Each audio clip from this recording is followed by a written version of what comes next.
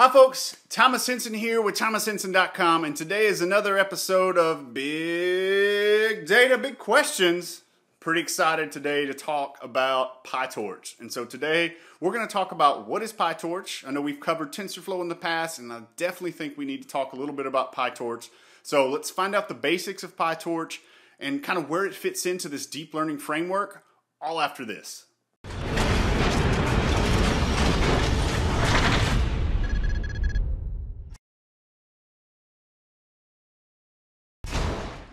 And welcome back. Glad that you could join me today. If you find these videos useful or you want to find out more information around data science, data engineering, machine learning engineering, or just technology in general, make sure you click the subscribe button here and also hit the notification button so that you'll know every time a video is released and you can get your information around deep learning, machine learning, data analytics, and all kinds of topics that we're covering here. Today's question is all about what is Pytorch? So we've talked a little bit in the past, if you remember, about our ability to use TensorFlow and why TensorFlow really means a lot for data engineers and for machine learning engineers. But now I want to take some time to talk a little bit about Pytorch. It's a lesser known right now than TensorFlow, but it is another deep learning framework. So we could call this video yet another deep learning framework with Pytorch.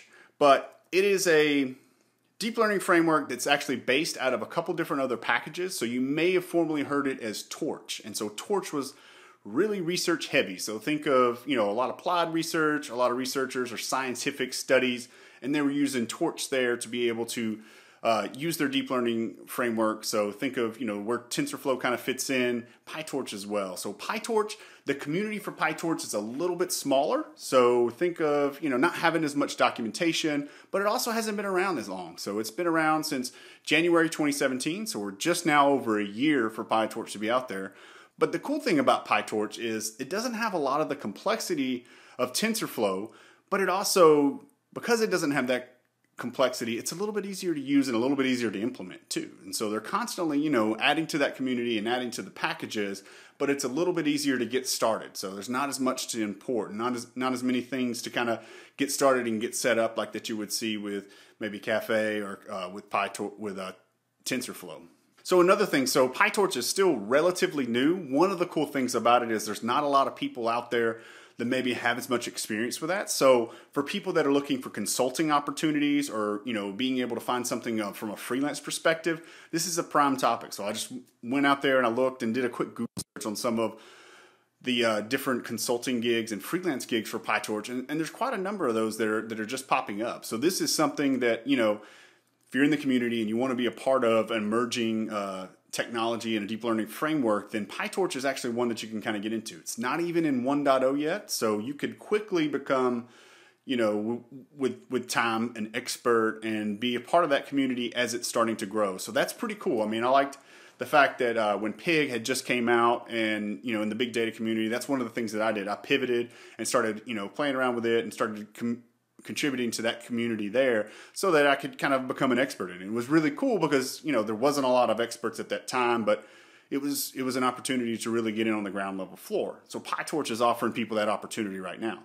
I will say too, also for people that aren't looking for freelance, but you're looking for, okay, so it's been out for a year.